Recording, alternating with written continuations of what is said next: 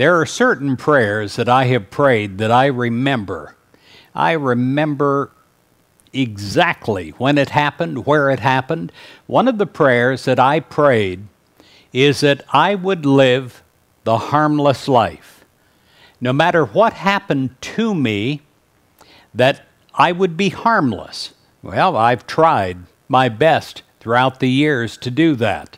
Sometimes I've succeeded, and sometimes, sadly, even when I haven't realized it, I haven't lived up to the Christ standard of that. But I try. And I ask you to try today to live a harmless life, realizing first and foremost that you live in a harmonious world. You dedicate yourself to living in complete harmony with your world.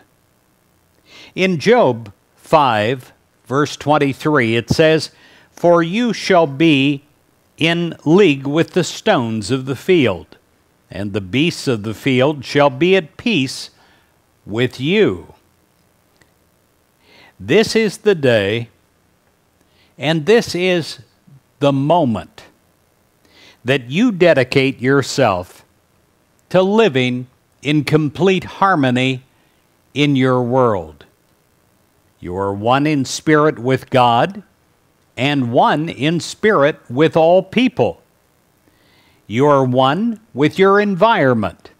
You are free in this environment from stress and strain and concern. You are at peace with yourself, within yourself, and with those around you. In quiet meditation, you send loving and harmonious thoughts to every corner of the world.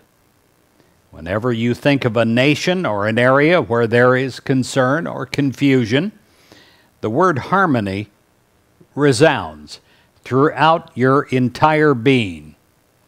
And like the clear tone of a bell, waves of harmony go forth from you to bless all people and all nations, to help spiritually to heal the discord. Today and every day, you consecrate yourself to living in complete harmony with your world and with everyone within it.